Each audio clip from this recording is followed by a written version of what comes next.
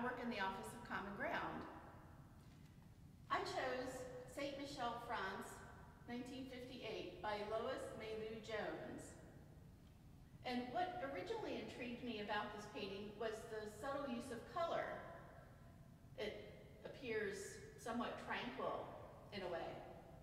And it led me to write my passage, which I will now read to you. My initial impulse when viewing this painting was one of fear and uncertainty. The greens and blues hint at water, while the yellows and browns suggest land. The overall lack of definition in the area surrounding the building, which appears to be a church, leads me to think of a river delta, where the land is so continuously doused with water, nothing can grow. Situated in the lower right-hand corner of the painting, the additional expanse of water and land add to the remote feeling of the building, increasing its mystery and intrigue.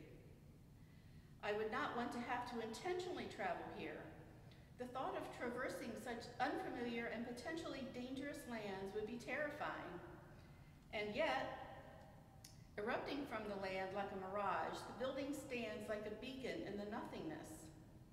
A traveler weary from crossing the soggy, marshy lands may find comfort here. There are several dark humanoid figures around and at the base of the building. They remind me of African slaves supporting the building or trying to maintain the area around and under it, carrying the weight of dirt, boulders, trees on their shoulders.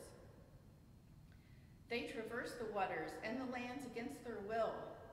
They were expected to support the business owned by those who also owned them, carrying the weight of their families, their history, their culture on their shoulders.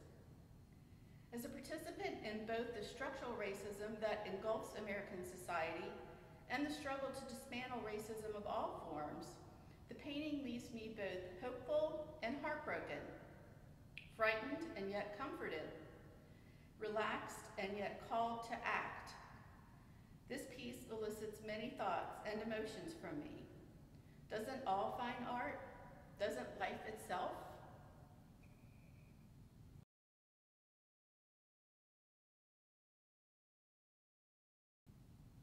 What's your favorite thing to do in Richmond?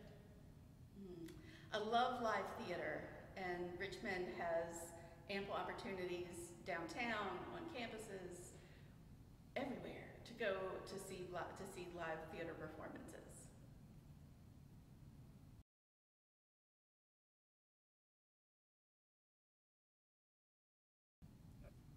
What's your favorite hobby? I love to crochet, and I am currently working on a multitude of gifts to give loved ones for the holidays, including a quilt for my mother, don't tell her, and stockings for all of my sister and her family and my niece, and other various and sundry gifts, but I love to crochet.